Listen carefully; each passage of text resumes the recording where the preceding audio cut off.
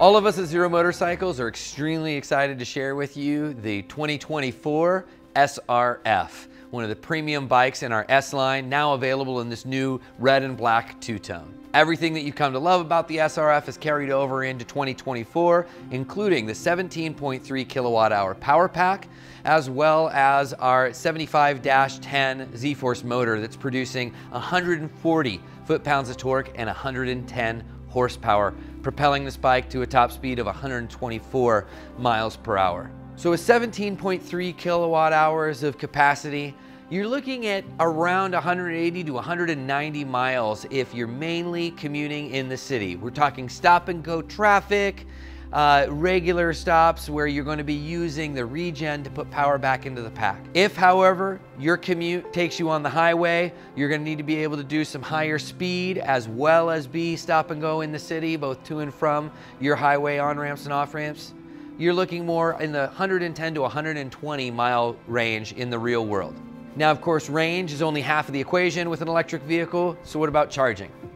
The SRF, much like the SRS, comes with 6.6 kilowatts of onboard charging capability. You, of course, can add an additional 6 kilowatts by choosing the rapid charger accessory available through local dealers. With the 6.6 kilowatts onboard charging, you're going to be able to charge this bike to 95% in 2 hours. Now, because this is our 17.3 kilowatt hour power pack, 15.6 kilowatt hours is going to be available to you up to 100% state of charge. If you want to charge to 17.3 kilowatt hours, you'll select extended range charging through the dash main menu. That will then charge the battery up to 17.3 kilowatt hours total capacity and will show you 110% SOC on the dash. We recommend that you do this anytime you need to take an extended ride, but for most people, the 15.6 kilowatt rating at 100% state of charge is more than enough to get through not only their daily commute, but in many cases, a week's worth of riding. So in the S line, the SRF, SR, and S all share the same chassis and basic geometry. So we're talking about a handlebar that is a little bit more forward and a little bit lower than the SRS, a little bit sportier stance, and a foot peg that is up and back just slightly in comparison to the SRS as well. So it's a truly aggressive naked bike stance. And of course, like the rest of the S line, the SRF features 43 millimeter Showa big piston forks up front that are fully adjustable for preload, compression, and rebound damping. And the same is true with the 40 millimeter piston piggyback rear shock.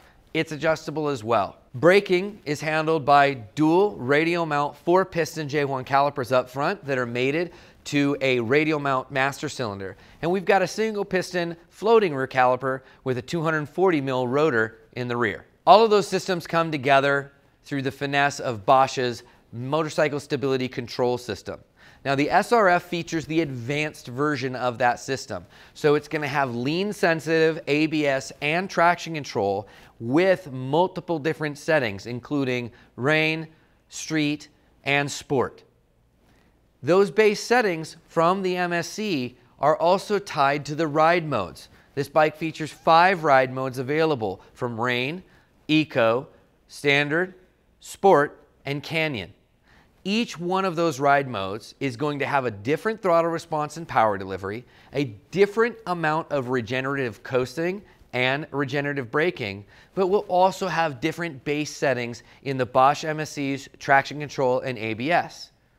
You can change those settings using the Zero Motorcycles Next Gen app, either for the preset ride modes that are built into the bike or by creating custom ride modes that then you can send to the bike and enjoy your preference in terms of power output and regen, as well as base traction control and ABS features. The SRF tips the scales at just 500 pounds. And I know to some that may sound like a lot, but it's very important to remember, as with all of our motorcycles, the weight is carried central and down low. It's power pack and motor, meaning the motorcycle is incredibly well balanced, very easy to pull up off the side stand, and even easier once you're under throttle. Of course, when using that throttle, this is a clutchless direct drive system using a Gates carbon belt.